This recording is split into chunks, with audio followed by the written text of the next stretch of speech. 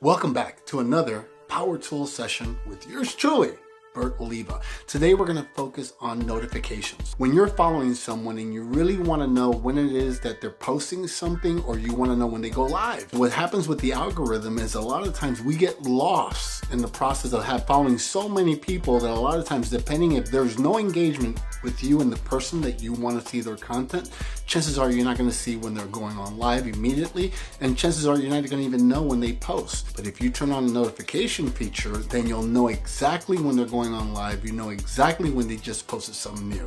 So this is the way notifications work, and it'll show you when that person is live or posting something new.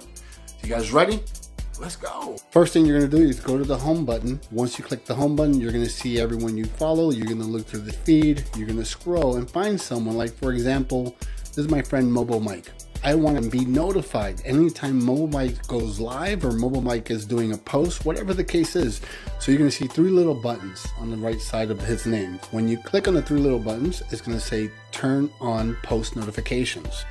Once I turn on post notification, it would keep me updated, so I know exactly what's going on with that person that I'm following. I hope you enjoy these power tools as much as I enjoy making them for you.